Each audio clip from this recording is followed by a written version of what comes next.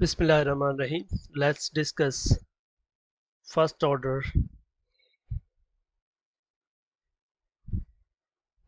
dynamical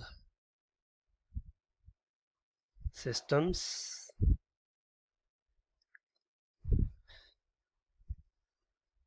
I'll be starting with autonomous systems.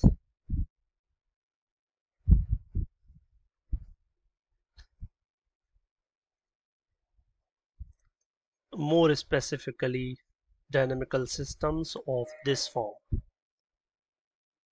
f of x. So for such types of functions, we will define what do we mean by equilibrium,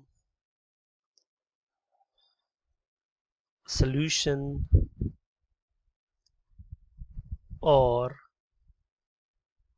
equilibrium point.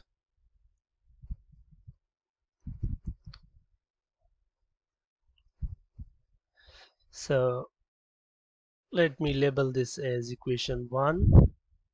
So x star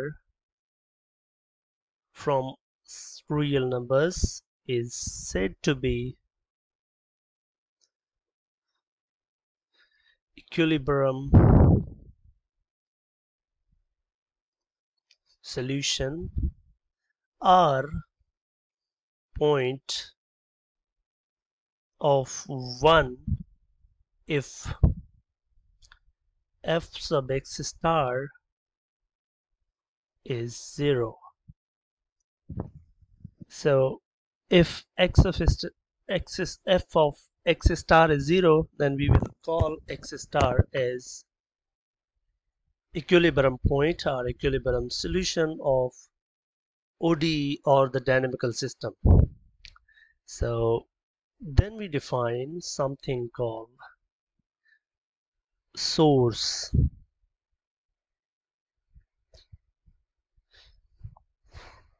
An equilibrium point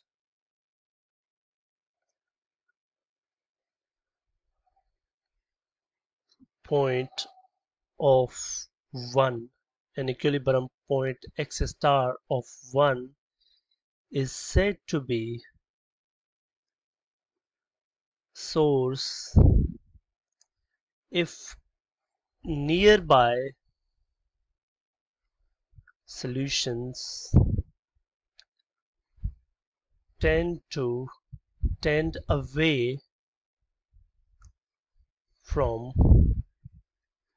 x star as t goes to infinity. On the same lines, we define something called sink. So an equilibrium solution or an equilibrium point is said to be sink if nearby solutions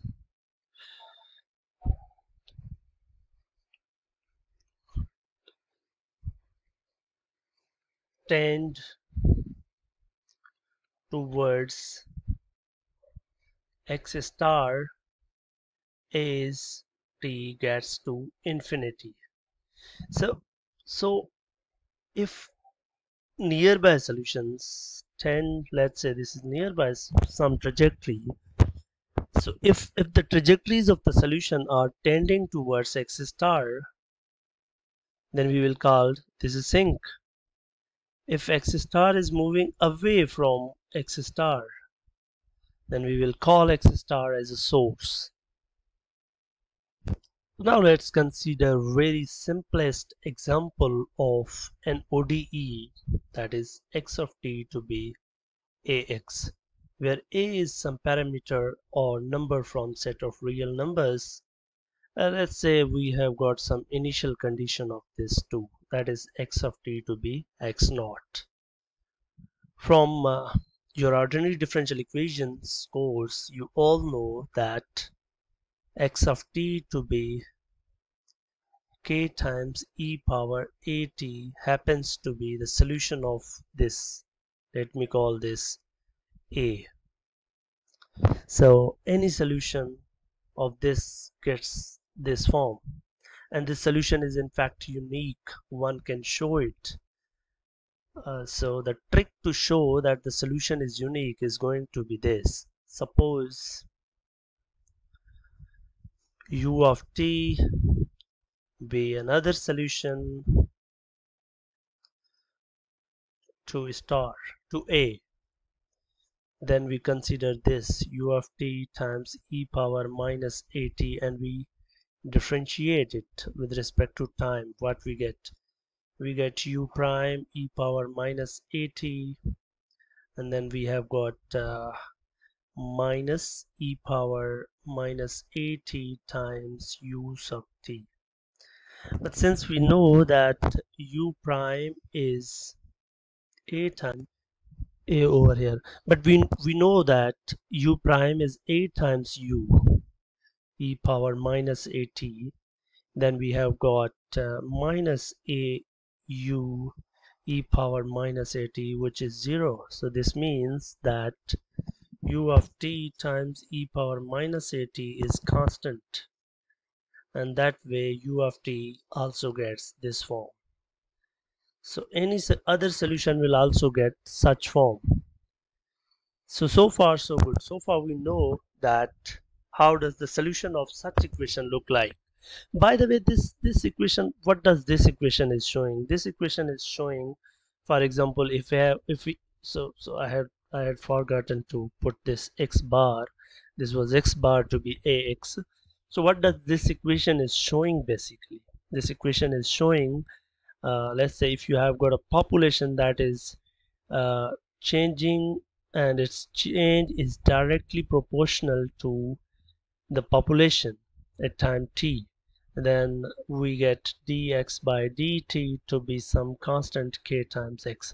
So that's roughly the population model, or the growth or decay model, with certain assumptions. And what are the assumptions? The assumptions are the population is at time t, change in population at time t is directly proportional to the population that we have at time t. So far so good. So we have got solution for such differential equation, and in fact if we utilize this initial condition, then we can show further that x of t to be k e power plus at. If we use x of 0 to be u naught, then that's going to be k e power 0, which is k. So k is equal to u naught.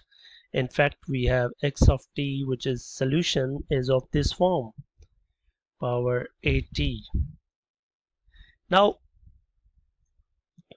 we have got, we want to know what happens to the solution in the long run. In other words, what will happen if we tend our time towards infinity, if what happens in the long run. So let me put some more assumptions. Assumption 1, if we say that a is positive and u naught is also positive, then limit t goes to infinity of our solution u naught e power at must tend to infinity. If a is positive but u naught is negative, then as t gets to infinity, u naught e power at gets to minus infinity. So what is going to happen to the solution? If a is positive and u naught is positive, then solution blows up. And if we have a positive and u naught initial data negative, then solution blows up but to negative infinity. But if we have got what happens if the second scenario is if we have a to be 0, in fact, then limit t goes to infinity of u naught e power 0 t, that is going to be u naught simply constant, nothing interesting. What happens if we have a less than 0. If a is less than 0, then whether u0 is positive or u0 is negative, but we have got this thing u0 e power at. Since a is negative, so this guy will go to 0. What is going on? So if a is positive, then trajectories are moving away from a point. What point? We are going to discuss about that later on. If a is greater than 0, then the solution blows up, and if a is less than 0, then solution tends towards 0. So let's move ahead. Now I'm interested in finding out what are equilibrium solutions of the ODE that we defined. So we know that equilibrium solutions can be found by setting f of x equal to 0. In our case, ax equal to 0 or x equal to 0. So that's the x equal to 0 is my x star, which is equal to 0. So 0 is the equilibrium solution. So from previous analysis, if a is positive, then x of t is moving away from x star. If a is less than 0, then x of t is moving towards x star. So in other words, if a is positive, then x star is source, and if a is negative, then x star is sink, because trajectories move towards it, and in this case trajectories move away from it. In the next session I will be analyzing the same example graphically, so let's wait for the next video.